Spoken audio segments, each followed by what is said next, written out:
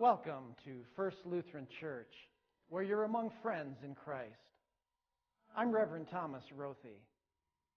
I'm glad you've joined us today, and it's my prayer that the Holy Spirit, working through the gospel, touches your heart and changes your life. May the Lord bless you today and throughout the rest of the week. Our first, or Old Testament lesson, is recorded in the Old Testament book of Ezekiel.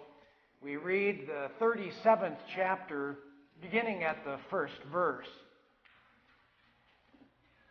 In Ezekiel's vision, the people of Israel are depicted in their spiritual deadness as dry bones covering a valley floor. At the command of God, Ezekiel preaches the word to them and calls the bones to life again. I invite you to follow along with the lessons. They're printed on the back side of this morning's bulletin. The hand of the Lord was on me, and he brought me out by the Spirit of the Lord and set me in the middle of a valley. It was full of bones. He led me back and forth among them, and I saw a great many bones on the floor of the valley, bones that were very dry. He asked me, "Son of man, can these bones live?" I said, "Sovereign Lord, you alone know." Then he said to me, "Prophesy to these bones and say to them, 'Dry bones, hear the word of the Lord. This is what the sovereign Lord says to these bones. I will make breath enter you, and you will come to life. I will attach tendons to you, and make flesh come upon you, and cover you with skin. I will put breath in you, and you will come to life. Then you will know that I am the Lord.' So I prophesied as I was commanded. And as I was prophesying, there was a noise, a rattling sound, and the bones came together, bone to bone. I looked, and tendons and flesh appeared on them, and skin covered them, but there was no breath in them. Then he said to me, 'Prophesy to the breath. Prophesy, Son of Man, and say to it, this is what the sovereign Lord says. Come, breath, from the four winds, and breathe into these slain, that they may live.' So I prophesied as he commanded me, and breath entered them. They came to life and stood up on their feet, a vast army. Then he said to me, 'Son of man, these bones are the people of Israel. They say, our bones are dried up, and our hope is gone. We are cut off. Therefore prophesy and say to them, this is what the sovereign Lord says. My people, I am going to open your graves and bring you up from them. I will bring you back to the land of Israel. Then you, my people, will know that I am the Lord, when I open your graves and bring you up from them. I will put my spirit in you, and you will live, and I will settle you in your own land. Then you will know that I, the Lord, have spoken, and I have done it, declares the Lord." Here ends our first lesson. Our second, or epistle lesson for the day, of which a portion will serve as our sermon text, is recorded in Paul's letter to the Romans. We read the 8th chapter, beginning at the 11th verse. The close connection between the life of the believer and the life of Christ is emphasized by the Apostle Paul. Our life in Christ brings both blessing and obligation. Blessing in the status of sonship, graciously established by the Holy Spirit, and obligation in living as befits those led by the Spirit as children of God. We read, "And if the Spirit of him who raised Jesus from the dead is living in you, he who raised Christ from the dead will also give life to your mortal bodies because of his Spirit who lives in you. Therefore, brothers and sisters, we have an obligation, but it is not to the flesh, to live according to it. For if you live according to the flesh, you will die. But if by the Spirit you put to death the misdeeds of the body, you will live. For those who are led by the Spirit of God are the children of God. The Spirit you received does not make you slaves so that you live in fear again. Rather, the Spirit you received brought about your adoption to sonship. And by him we cry, Abba, Father. The Spirit himself testifies with our spirit that we are God's children. Now, if we are children, then we are heirs, heirs of God and co-heirs with Christ, if indeed we share in his sufferings, in order that we may also share in his glory. I consider that our present sufferings are not worth comparing with the glory that will be revealed in us. For the creation waits in eager expectation for the children of God to be revealed." Here ends our second lesson. The gospel lesson for the day is recorded in the Gospel of St. John. We read the 11th chapter, selected verses. Just prior to his entrance into Jerusalem, Jesus raises Lazarus to life.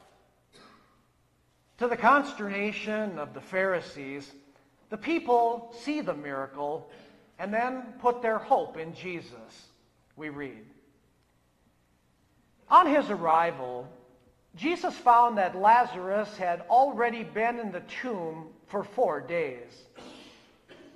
Now Bethany was less than 2 miles from Jerusalem, and many Jews had come to Martha and Mary to comfort them in the loss of their brother.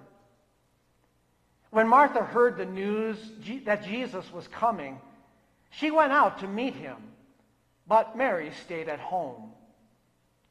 "Lord," Martha said to Jesus, "if you had been here, my brother would not have died. But I know that even now, God will give you whatever you ask." Jesus said to her, "Your brother will rise again." Martha answered, "I know he will rise again in the resurrection at the last day." Jesus said to her, "I am the resurrection and the life. The one who believes in me will live, even though they die. And whoever lives by believing in me will never die. Do you believe this?" "Yes, Lord," she replied. "I believe that you are the Messiah, the Son of God, who is to come into the world." Jesus, once more deeply moved, came to the tomb. It was a cave with a stone laid across the entrance. "Take away the stone," he said. "But Lord," said Martha, the sister of the dead man, "by this time there is a bad odor, for he has been there 4 days."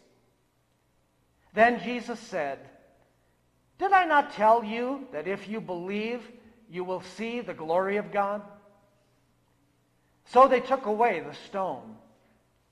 Then Jesus looked up and said, "Father, I thank you that you have heard me. I know that you always hear me, but I said this for the benefit of the people standing here, that they may believe that you sent me." When he had said this, Jesus called in a loud voice, "Lazarus, come out." the dead man came out. Here ends our gospel lesson.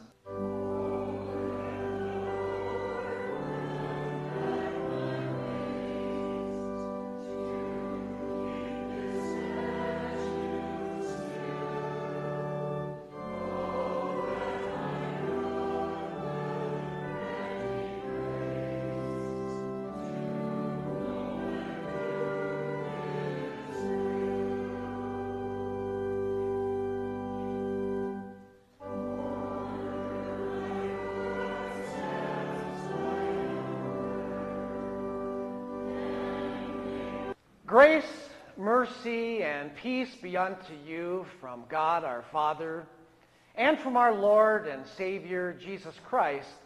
Amen. Once again, our sermon text for this morning is part of today's second lesson. Dear friends in Christ, I'm sure you've heard the expression, "I owe you one." When might someone hear that? Probably when someone's the recipient of a favor. Maybe someone picked up the tab at the restaurant. "I owe you one." Or maybe someone bailed you out of an uncomfortable situation. "I owe you one." Now, even though these favors are nice, there's another favor that's even nicer. And that's the favor of being changed from a child of the devil to a child of God. A line from one of our hymns reminds us of that. "Salvation unto us has come by God's free grace and favor." Because God has provided such a wonderful favor, aren't you compelled to ask, "What do I owe you?" Well, see, first of all, that I have become a child of God. And secondly, now I live as a child of God. Paul begins, "Therefore, brothers and sisters, we have an obligation, but it is not to the flesh, to live according to it. For if you live according to the flesh, you will die. But if by the Spirit you put to death the misdeeds of the body, you will live. For those who are led by the Spirit of God are the children of God." What do I owe you? According to the Apostle Paul, each of us owes someone something because I became a child of God. Prior to that happening, whose child was I? Sin and Satan. Has sin and Satan done me any favors? Do I owe sin and Satan anything? No and no. But as a child of sin and Satan, I was its slave. When tempted in thought, word, and deed, I gave in to that temptation hook, line, and sinker.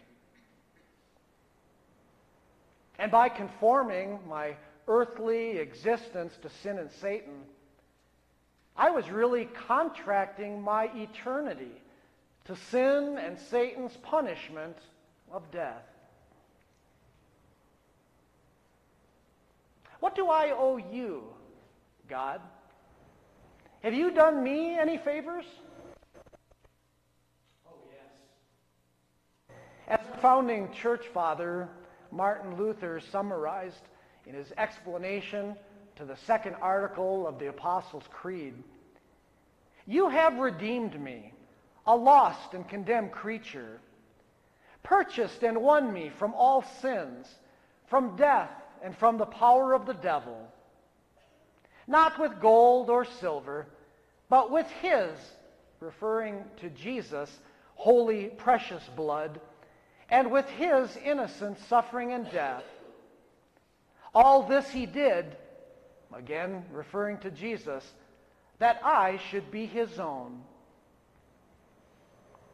God the Father, in his grace, promised and sent his Son Jesus to redeem the world from sin, changing my status from a child of sin and Satan to a child of God.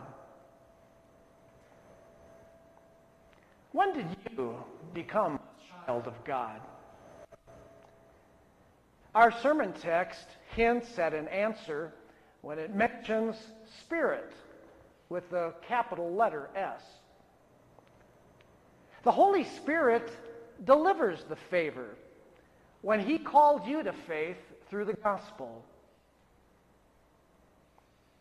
Maybe it was through baptism as a small child. Through water and the Word, your sins were washed away, and your sinful old Adam was drowned by contrition and repentance. Or maybe it was through hearing the gospel as you got a little older. Whenever and wherever the gospel is present, the Holy Spirit is present, creating and strengthening faith. As Paul also wrote to the Roman Christians, faith comes from hearing the message, and the message is heard through the Word of God. As a child of God, that makes you a recipient of all God the Father's blessings.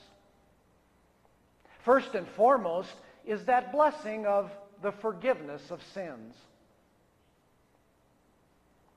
God really did us a favor by providing the blessing of the forgiveness of sins, because it isn't something that we can obtain on our own. When God the Father sent his Son Jesus to live and die as mankind's substitute, he won the forgiveness of sins for all people. And it's through the Holy Spirit's gift of faith that an individual received this forgiveness of sins won by Jesus through his perfect life and innocent suffering and death. Another blessing is life. Again, God really did us a favor by blessing us with this blessing of life, because it isn't something that we can obtain on our own. Mankind might think that it can create life through conception, and mankind might think that it can sustain life through medical science. But it can't. God gave mankind life because he wanted mankind to live eternally with him in his presence. And even after the world's first human sinned, God still wanted mankind to forever be in his presence. That's why he sent Jesus, that whoever believes in him shall not perish, but have eternal life. Another blessing is salvation. Yes, God really did do us a favor by providing us with this blessing of salvation, because it isn't something that we can obtain on our own. Mankind might think that it can save itself from sin and its punishment through work or self-righteousness, but it can't. God alone is the sole source and author of salvation. He sent the great rescuer, Jesus Christ, to rescue all mankind from Satan's evil clutches. And through faith that God the Holy Spirit works, his rescue becomes my rescue. And I become a child of God. Paul continues, the Spirit you received does not make you slaves so that you live in fear again. Rather, the Spirit you received brought about your adoption to sonship. And by him we cry, Abba, Father. The Spirit himself testifies with our spirit that we are God's children. Now, if we are children, then we are heirs, heirs of God and co-heirs with Christ, if indeed we share in his sufferings, in order that we may also share in his glory. What do I owe you? According to the Apostle Paul, each of us owes someone something, and that's to live as a child of God. Easier said than done? It doesn't have to be. Instead of following the path the sinful flesh lays out, and that means also following it like a slave, following his master's every command, we're now able to walk the path of Christ's righteousness, empowered and guided by God the Holy Spirit. That means that I can share in Christ's suffering by enduring persecution. Maybe it's enduring ridicule at school, on the job, in a social setting, for not following the crowd and being a goody two-shoes. But sharing in Christ's suffering also enables you to share in his glory. You can wear your Christianity like a badge on your chest, witnessing to everyone that he's the reason I'm following him and not sin. Of course, the ultimate glory that you'll receive is living for all eternity in the mansions of heaven. Luther's explanation to the second article of the Apostles' Creed concludes, and live under him, again referring to Jesus, in his kingdom, and serve him in everlasting righteousness, innocence, and blessedness. How can you live as a child of God? As Scripture encourages, by loving the Lord your God with all your heart and all your soul and all your mind, and loving your neighbor as yourself. That means make the one true God your number one in life. Make the true God your nearest and dearest treasure. Then make your fellow man a close second.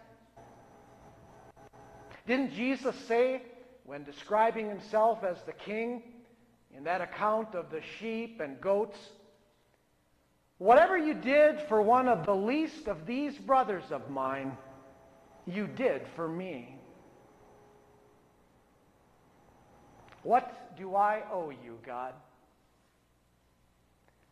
I know that I can never repay you for rescuing me from sin and its punishment, and for making me a child of yours. But I also know that at the very least, by grace through faith, I can live as a child of yours. May your whole life reflect the love that God first showed to you in Christ. God grant it for Jesus' sake. Amen.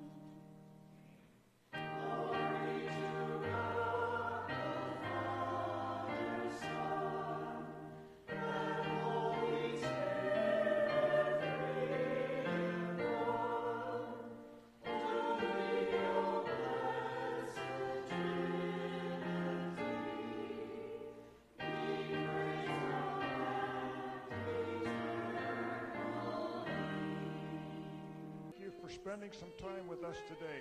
You have been watching First Evangelical Lutheran Church of the Wisconsin Evangelical Lutheran Synod. Reverend Thomas Rothy invites you to tune in again next week, or if you have the opportunity to worship with us live on Sunday morning at 9:30.